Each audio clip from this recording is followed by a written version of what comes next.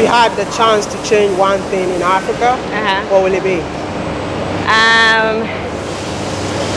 I would make us a United States of Africa.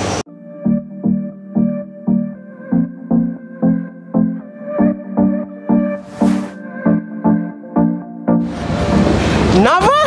Yes. You know that I've heard a lot about you. From where? I'm curious to hear about. All over the internet. And after seeing you, I think I'm more inspired. You look so young to achieve what you've achieved so far. No. Anyone can achieve anything. That's one thing I've learned. You just need to have the right idea and implement it correctly. You are the one that is changing the narrative of sportswear in Africa. We have to. There's no other person who's going to do it for us. What inspired you to do what you do? A lot of things. One was living abroad and then recognizing that we have these huge assets as a country that we're not taking advantage of. And also just living with athletes and seeing how they have so much pressure to be able to just make a little money and then it goes to you know, like a lot of people in the community. So I thought, what if we took advantage of this one thing that we're really good at, and then we allow more people to benefit from it. And so that was the initial thought that led us to here. On behalf of all Africans, we want to say thank you for changing the narrative of Africa in your own way. And also on behalf of Africans, we just want to say you are one of the people that inspires many Africans. Thank you very much. I feel like that's a huge honor, but yeah, thank you. Are you born and raised in Kenya? Yes, very much so. I was born here, raised here, went to study a little bit abroad and then came back, and now happy to be back home. You know, when good things comes out of Africa, we always associate with foreigners. Yes. I'm so shocked to see that you're Kenyan. Well, I am as Kenyan as they come, so this is what you get. Yeah, so I'm Navalayo Osembo. I am a lawyer and accountant by training. I did international development, and now I'm making shoes. So you don't have to study, you don't have to work what you studied. That's also the one thing I've learned, which especially in this world where people say, show us how many years of experience. Nowadays I'm like, unless something is very technical, like being a doctor, you can learn anything. When I was an undergrad, I did a lot of things. One of my most significant experience was working at a branding company. And that's where I understood the power of a name and a brand. You know, like I don't think I'd ever really figured out why a brand is important. And so I worked briefly on an internship at a place in London called Wolf Ollins, which I think was very fundamental to understanding why Enda has to be a brand. Why, you know, like back then I wasn't putting it two and two together. And then when I came back, I went to New York. I was working with the United Nations. You're working with the United Nations? Yes. Was it your last job? Yes. That was my last job. See, and then don't tell anybody that I asked you this question, right? You know, Africans will be like, you got the job to work with the UN, and you decided to leave and come back to Kenya. Is everything okay with your brain though? I mean, this is a question that so many Africans will be asking. Is everything okay? Everything is perfect. Pristine, perfect condition. Everything is perfect. Nobody told you that it's something wrong with you for you to leave there and come back here? There were people who thought it was the wrong decision, you know. But I think life is yours, you know. You get to decide. And if you make a mistake, it's fine. I think one of the things we live is we get scared of letting go of things which were not belonging to us in the first place. So I said, if God gave me this job, He'll get me another one. You know, I just needed to trust in the dream and follow it. See, something must drive you to leave your work and come back to Kenya. Yes. What was the inspiration? What brought you back to Kenya? By the time I was coming back, the business was already picking up pace, you know. What kind of business? The same business. So I started it before I left, just when I was leaving Kenya to go to New York. So that's when we were discussing of how this thing would work, what would happen. And so by the time I was on I think it was either my third year or when I was approaching my fourth year, the business had grown to such a point that it needed personal attention. So I had to choose which master to serve. See, you're definitely an entrepreneur when you were in school. Yeah, I don't know. It depends. Maybe. I don't know. Nowadays, I'm just like, I do life. That's what I do. You've grown this business to the extent that I'm in Ghana and I've heard about you. That's good. Hi, Ghana. We may not. Yeah. You even know him? This guy. I'm filming the YouTube video. This guy is too fast. How are you doing? I follow you. You follow me.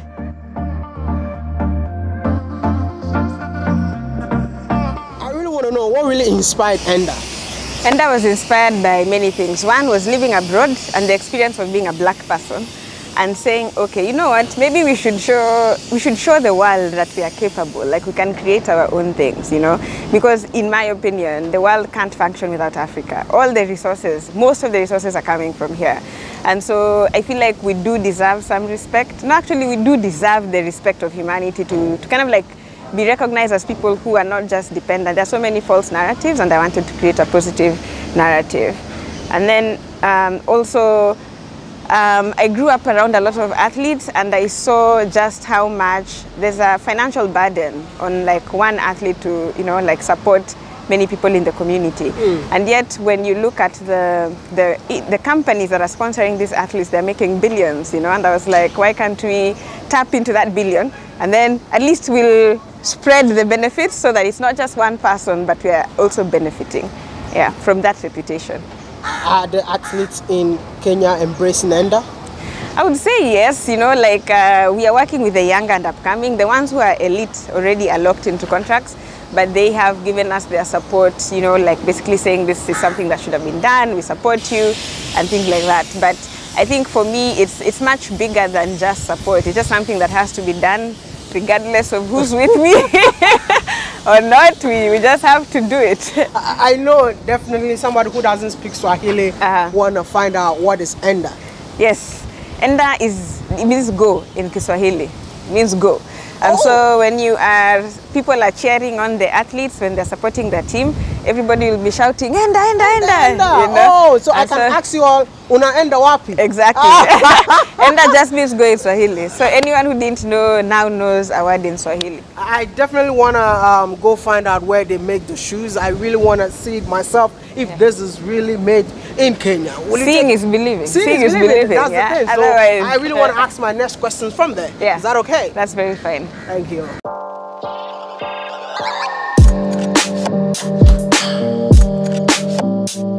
So this is the place where we do the manufacturing. Like basically we put the shoes together, and it starts from very basic to the point where you actually have the completed shoe. You know, I'm so happy to see more women working in here more than men. Yes.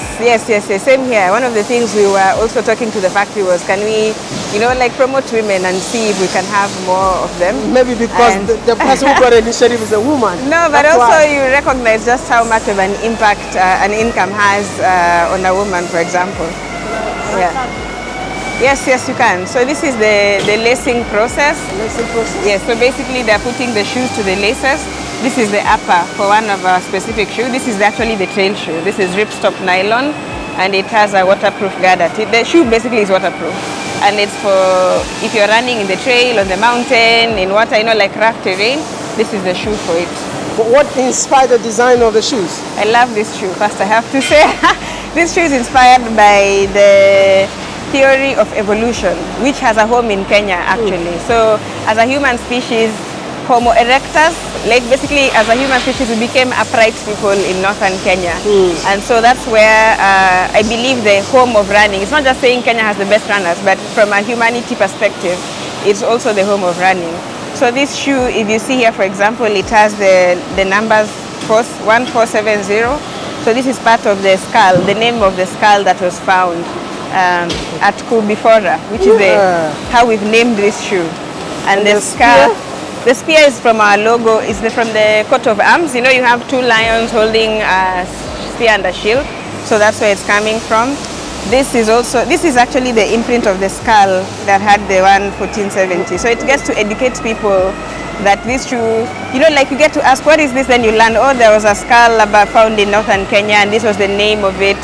The shoe itself is named after that place called Kubifora. So our shoes are not just things people wear. We take time to educate people, tell them a story, and leave them more aware of Africa or Can I tell you something? Yes. This is a real representative of Kenya to the world. Yes. yes, it is. That's the idea, from Kenya to the world. So how many people working here? It varies between sometimes 22 to 30 people depending on the processes that are going on. Wow. Yeah, but if you count the packers and everybody else, we'd pretty much be about 70 people from end to end to make this process happen. So this is where now you're attaching the midsole with the upper, basically the insole with the upper. It's very important because this, when you're putting a shoe flat, it has to be a stitch that is vertical, but when you spread it, it's flat. So it's called a strobel stitch. So that's what this nice lady is doing. Yeah. So this thing, which you see in most shops selling shoes, but this is more for manufacturing, is called a last. The last is what gives shape to the shoe. Because you can see as you finish stitching the upper and the insole together, it doesn't have shape. So the last basically is what determines the shape of the shoe. Now this is the lasting. So it has to be nice and tight, not too tight, not too, so the machine just helps to make sure it's done. Because if you miss it, then you're going to start seeing the stitching appearing where the sole is supposed to be. So you just have to make sure that it's nice, flat, and when it goes to attachment, everything is concealed underneath. This is now a lasted shoe. They give to the woman? Yes. So they just make sure everything is okay, they'll tie the laces, and then now they start prepping it for assembly. And then now comes the bit. Just like painting and any other thing that needs adhesion, you have to make sure that there's no impurities at all.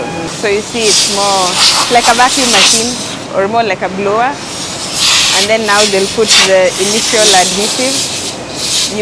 It has better capacity to hold when there is no impurities. And then now it's gonna go into a heating machine where the conveyor belt is. You have to always maintain the right temperature, otherwise you might have issues with the glory. Yeah, so it goes through a series of tunnels where they're cooling and heating and cooling, but this is the first step. So once they're blown, they're put on the tray just to make sure each shoe is by itself, and they're not collecting any dirt by themselves. Well, I want to know, like, where do you get the raw materials from? So we get the raw materials. It's a mix. For some shoes, we get them from Kenya. For some, we get them from Asia. Oh, okay. Yes. Because some of the things we're still, and that's part of the assumptions we had when we started making shoes. We thought, oh, we could just get rubber. And then you discover that not all rubber is equal. You know, there's some things that you need to do. If, for example, you're making a performance footwear, and that's not readily done in Kenya. So if we build enough capacity, that's definitely the thing that we're going to move here. So now the shoes will come from the heater, and then they'll go slowly through the conveyor belt.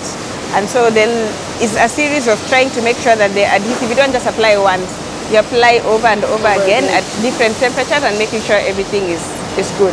Wow. And then now you have another machine called the gauge marker. It's also just making sure that everything is in line, because as I said, a shoe is alignment. I'm sure when you see a shoe that's looking funny, the lines, you'll be able to tell. And so this equipment is helping us to make sure that even the process that we did before the lasting, even though we went through the machine and other people did it, that it's been done correctly. And then while she's applying the adhesive, he's busy with that machine checking sure that the alignment is okay. And so now we are also still cleaning and making sure that the adhesive is correct. If there's any adhesive that is showing where it's not supposed to show, they remove it. And then it's at this particular point that we also start putting also adhesive on the upper, like on the side that has been lasted as well. Who's going to combine the two shoes together, because I feel like I cannot wait anymore. I really want to see a full shoe. Patience, my friend. Patience is the key, yeah? Patience is the key. All right. Yeah, so these are called, these footbeds, the green things, they're custom made for our shoes. So just to make sure that when the sole is going to be fitted inside, it's like it's a good fit. That's why we make sure that, basically, what we are doing now is making sure that the fit is exact. Because there's 5, for example, 5, 5.5, 6, 6.5. All that matters, and you just want to make sure that all that process is done correctly.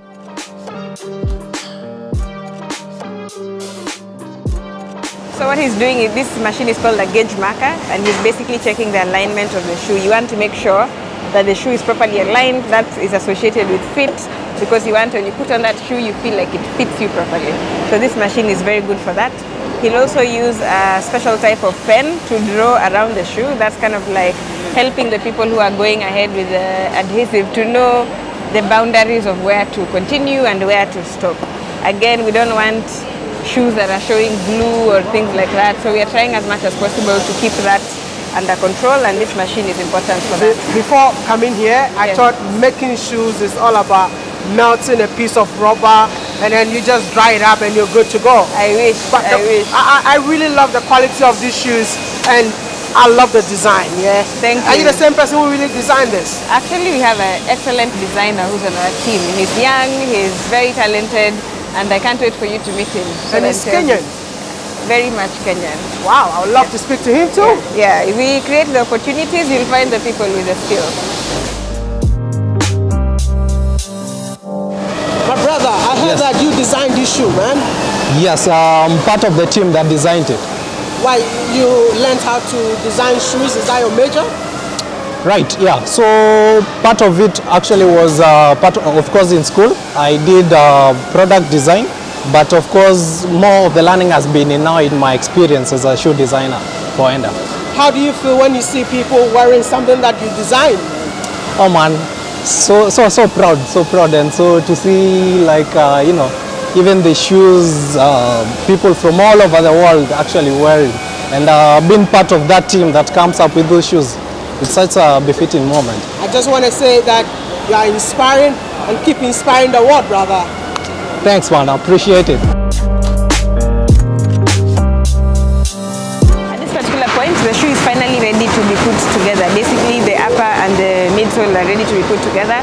First, we'll do it via a manual process. Note that the line that had been indicated by the team that was doing the gauge marking is a good indicator, so that if you miss it, then you know that you've missed something.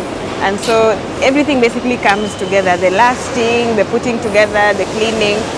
Ultimately you want a shoe that you know, is put together nicely, and then he'll kind of press the edges firmly to make sure it's good. After that, it now goes to the machine that will do a proper job of it. Automatic? Exactly. So that's just making sure now that the grip is as good as it can be, you know, like we've done the absolute best in terms of making sure it's not falling apart when someone is wearing it and running with it. So which means that this is the final product?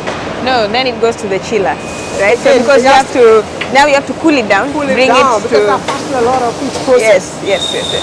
So now once that process is done, they put the shoe in the shoe bed, they compress it, and then once it's removed, it goes to the chilling area. And so, yeah, this is the cooling machine. It comes out of there. Oh, wow. Yeah. It looks so chill, man. It is. It is actually cold. Now, your Enda shoes are ready. Yeah, it is. I'm like, I can take a video in a video, right? So what makes Enda shoes unique from other shoes then? What makes our shoes unique is first the fact that you're making them in Kenya and Africa. You know, there's so many other places you can make it, but I think we have to commit ourselves to building the continent, building the economy. Second, as I said, they are all pieces of art. They're telling a story, right? Yeah. It's not just a typical shoe that you buy. This shoe will tell you about the skull. It will tell you about Kubifora. It will tell you Harambe at the bottom, which means we all work together. Oh. It gives you, you know, it gives you things that you actually feel as a human being connected to Kenya and connected to the brand. I'm not a good runner, yeah? But everyone runs. No, everyone runs, yeah? But I know that I'm not a very good one. But I don't know if I ever buy Enda shoes, I'll get a gold medal. No, you will. Oh! You will. We're trying to make Enda shoes available. In fact, we want them to be the shoes for when you see someone wearing them, you feel like this person must be from Africa, you know? I think because we have that ability to infuse our culture in the product. I feel like every African athlete needs to endorse Enda. You know, I'm endorsing it. From today, I think I'll be the next Olympic champion. Good.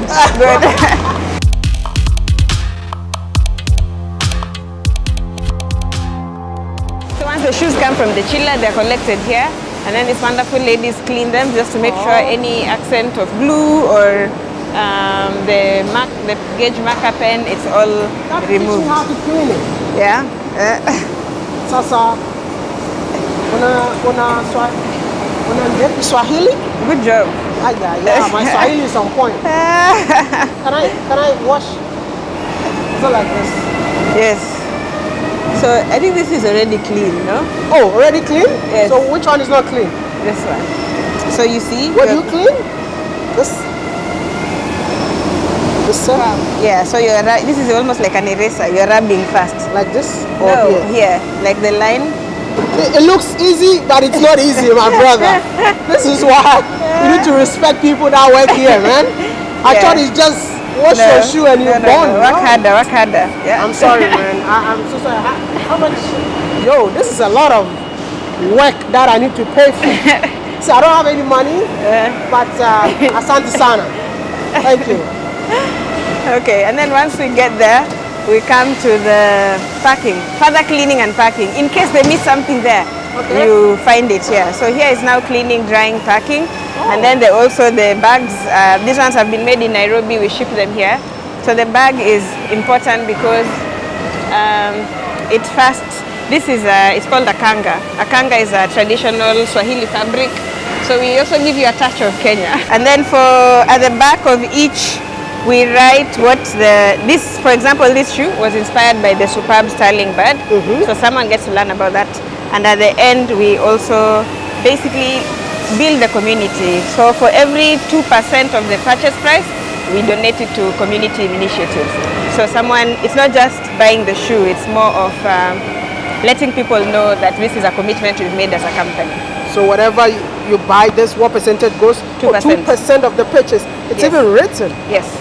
We write it so that it's a commitment. We also hold ourselves accountable. This is why I need to force each and every one of you to get Ender shoes today. I mean, you don't have to be a runner before you wear Ender shoes. No, you don't. Even for working, for regular exercise. Out in the morning and all of that, we need Ender shoes.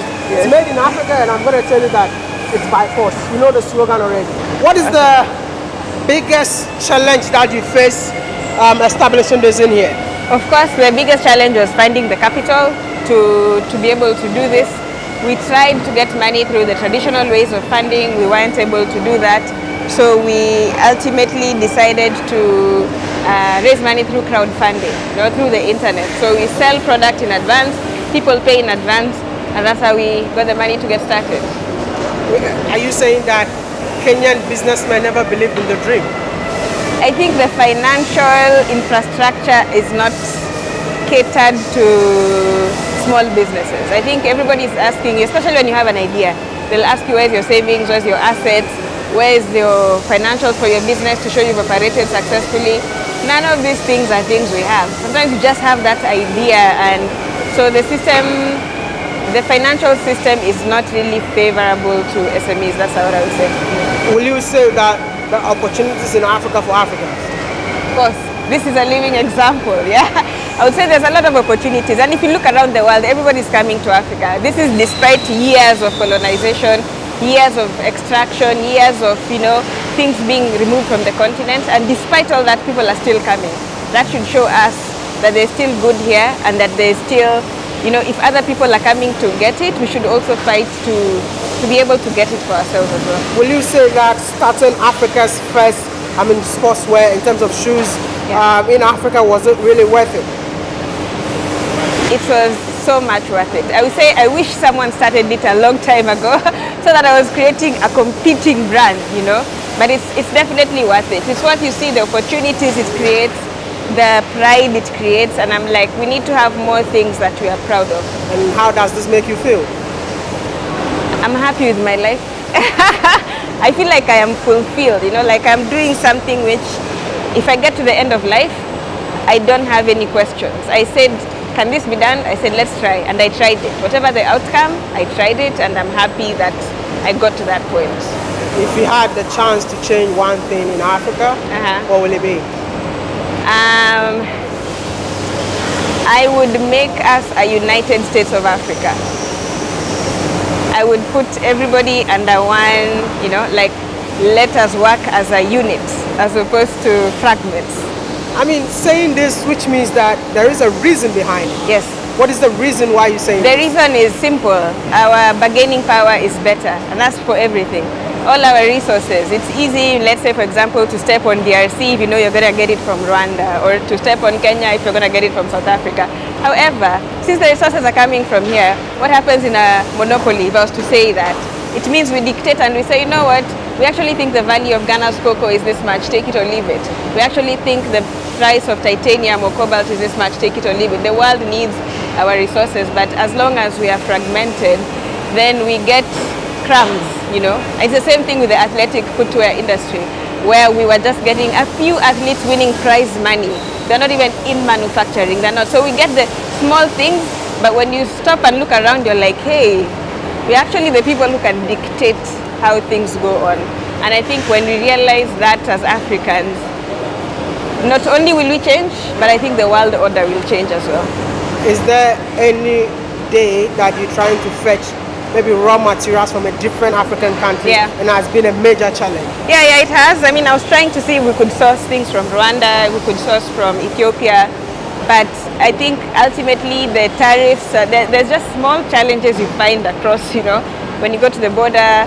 Maybe I was really hopeful that the Africa Continental Free Trade Agreement would make changes, and maybe, I don't know, sometimes you say, let's be patient, but I'm also like, patience, it's painful because you're losing so much, whereas I wished that once they signed it, I could just walk into Rwanda and say, okay, let's do this and work together. I think we have so much more to benefit. I think from this video, I'm going to request a meeting with the CEO of the African Free Trade, because I've been interviewing so many people and they also complain about the exact same thing, which means that the initiative of the African Free Trade is just on paper, not on the ground. It is on paper, but I would also say, I would be like, I think for it to work, we need to make it work. You know, like I think there's so much the office can do, but ultimately the countries need to decide to make it operational, because you're relying on political will.